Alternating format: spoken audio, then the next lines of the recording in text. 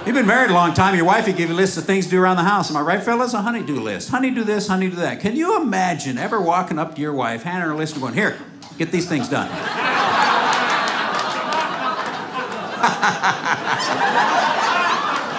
Let me know how that works out for you. Not in a million years would it ever occur to any one of us to try and pull that one off. I said to my wife, you give me a list of things to do if I give you a list of things to quit doing. How about that? How about a honey don't list? Perfectly fair. You don't know what the list is, ladies? Don't put so many pillows on the bed. Gee, how many pillows do we need on a bed? 2 heads, 2 pillows. That's all we need on there. I'll bet every bed here's got 8 or 10 pillows. Am I right, fellas? Yeah. What do you do when you go to bed, guys? You grab 3 of them, you throw them right on the floor. You gotta lay down somewhere. If you put your head on pillow number 3, your feet are 1.5 feet off the end of the bed. Just grab them and throw them on the floor. And ladies, if you put a new bedspread on or new pillowcases we don't notice, don't get upset. You know why? We don't care. We don't care. My wife said, didn't you notice we had new pillowcases?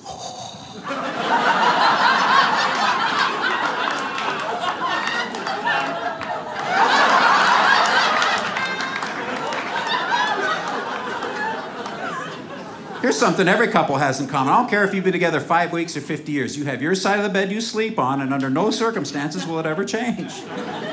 Can you imagine going to bed some night, your spouse went to bed an hour before you did, you walk in there, she's asleep on your side of the bed?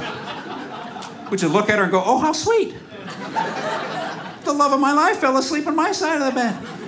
I don't wake her up, I'll sleep on her side of the bed. No, you pull up the sheets, you go, move over.